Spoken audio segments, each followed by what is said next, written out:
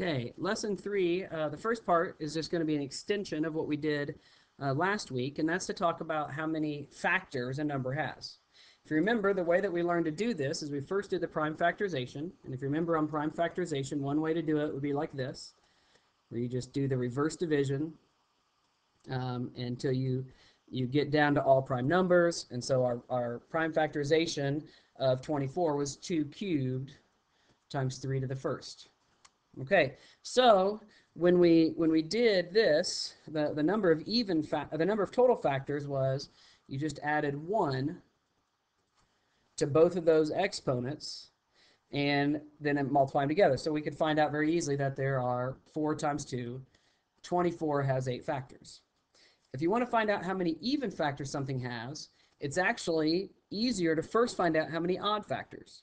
And the way you find out how many odd factors something has, you ignore the 2. You do the same process except ignore the 2. So if I ignore the 2, I add 1 to the exponent of the 3, which would give you 1 plus 1, which is 2. And so that means there are 2 odd factors because there's nothing to multiply that 2 by. So if there are 2 odd factors and there are 8 total factors, that means there must be 6 even. So your procedure for doing this, of finding the number of even factors, is actually first to find the number of odd factors. So if we look at 400, we do our prime factorization of 400. All right, 2 goes into 400 200 times. 2 goes into 200 100 times. 2 goes into 150 times. 2 goes into 50 25 times. And then 25 is just 5 times 5. So the total number of factors in this is 2 to the 4th times 5 to the 2nd. Again, so the total number would be adding 1 to both of these, which would give you 15 total factors, 5 times 3.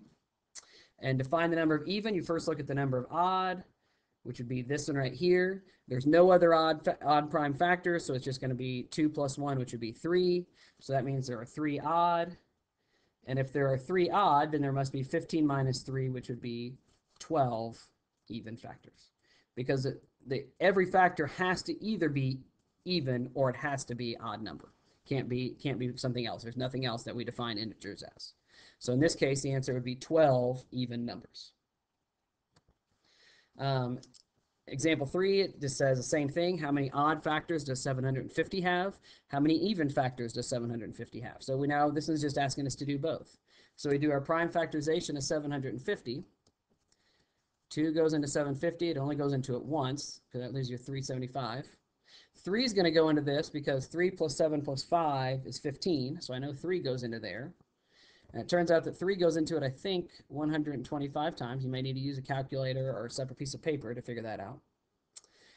3 doesn't go into 125 because 1 plus 2 plus 5 is 8, which isn't a multiple 3. But I know 5 goes into this. And 5 is going to go into 125 25 times. And then 5 obviously goes into 25 5 times. So your prime factorization of 750 is 2 times 3 times 5 to the 3rd.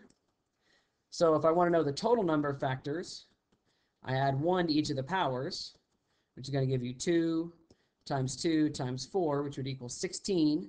So 750 has 16 total factors. If you want to know how many odd factors it has, you just look at the odd numbers. The number of odd factors is going to be 2 times 4, which is 8. So if there are 8 odd factors, then that means there must be 16 minus 8, which is also 8. And so there are 8 even factors. So there are 8, in this case, there are 8 odd factors, and there are 8 even factors. So that's your procedure for going to look at a number and determine how many odd factors are